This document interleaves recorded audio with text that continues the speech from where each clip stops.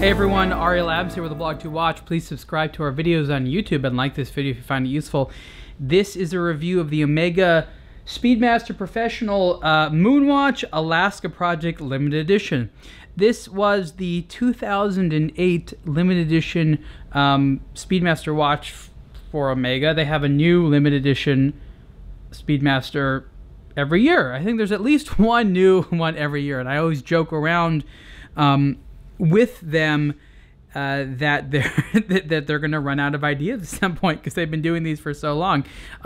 This one came with a few interesting things, and this is a red aluminum case. And you think to yourself, what is this? What is this all about? Well, you have to understand the history of what the Alaska Project was, and the reason it was called the Alaska Project is that in the late 60s, NASA wanted to go back to the moon. They thought, you know, like, we went there, let's go back. Well, I mean, they went to the moon in the late 60s, but they were already talking about going back. And so in 1970, there was apparently a project with Omega to create a watch that could go to the dark side of the moon and withstand the cold there. So they created this big case for a watch that was like a jacket. It was literally meant to insulate it from the cold. And so when Omega came out with a new limited edition, they recreated this jacket in aluminum. I'm not sure the original material it was made from that you can wear. And it comes with two white straps, one which is a little bit longer so that it doesn't have to have this gap, and of course your standard Speedmaster Professional bracelet, which is great to have. But you know, you got to wear it on that white strap before it gets dirty, right? Or after it's dirty, I don't know. But you can see here it says it says outer space extreme temperature instrument, and you can't wind the watch from this thing, but you have the chronograph pushers that you can operate. I love how loud that is. That's great.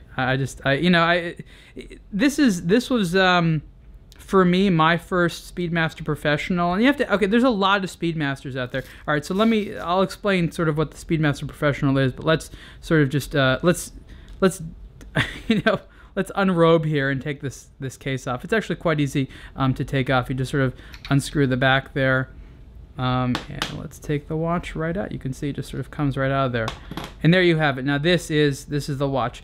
I like the Alaska Project because I am very much into well-done, high-contrast, white-dialed sport watches. So this one was the right one for me. So in 1970, Omega created this watch with NASA, and I believe they tested it in Alaska, up near probably near the North Pole, or somewhere as far near the North Pole as possible in Alaska, to test it for these cold temperatures. NASA never went back to the dark side of the moon, as you know, so the project was shelved, and I don't think the watch itself was ever actually produced, and I don't think it was ever produced for any type of commercial consumption as well. So this was interesting when they came out with this one, because it was this way of having a really cool white-dialed Speedmaster, but for this cool purpose. Now, the Speedmaster Professional basically means it has a Speedmaster Professional case. That's this case in steel, which is 42 millimeters wide. This is the same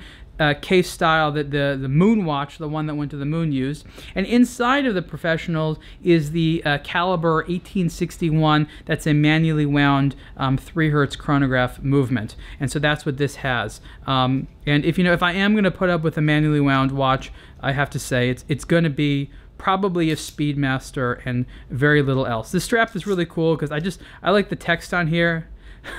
It's just kind of neat, and it just sort of goes with the watch really well. This is one of the this is just like one of the coolest Speedmasters around. The strap makes it cool, the dial makes it cool, the black beaker chronograph hands make it cool. This is just all around. This is weird and crazy, and just encapsulates a lot of things. This has the acrylic crystal as well, as you can see there. And what I like about the acrylic crystals is they give you sort of a slightly different look into the dial. They don't look quite like sapphire, because they're not. They don't pick up fingerprints as easily, and if you scratch them, they are obviously much more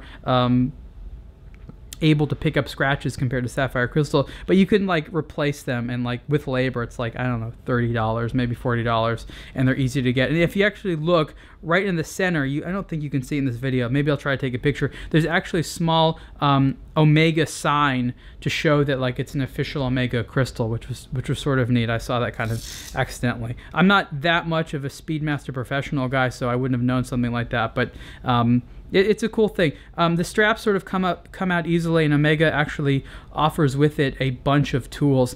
I mean, look, pretty much everyone needs to have some type of Speedmaster professional watch in their collection.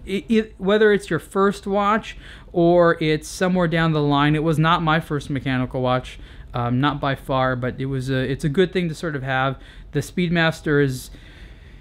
You really, there's nowhere you can go without a Speedmaster, you know, and there's so many different versions of it. It's just sort of a great institution of modern watch love, the Speedmaster. And it's interesting because, you know, it was not an aviation watch. It was not an astronaut watch. It was a racing watch. That was called the Speedmaster. And it sort of turned into this sort of NASA aviation watch because of the Apollo moon missions. But that's never what it was all about. But it was extremely legible and just overall a really, really great design, a timeless design. And I just thought this sort of Alaska Project one was just an interesting way of enjoying the authentic, you know, Moonwatch experience, but not necessarily having the one that everyone else has. The Alaska Project was a limited edition of 1,970 pieces. Retail price was, I think, $5,400 or $5,600. I'm sure there's still a few of them out there here and there, but this is a really cool piece. Definitely something I think is going to be a collector's item. And you can see more on aBlogtoWatch soon. Thanks.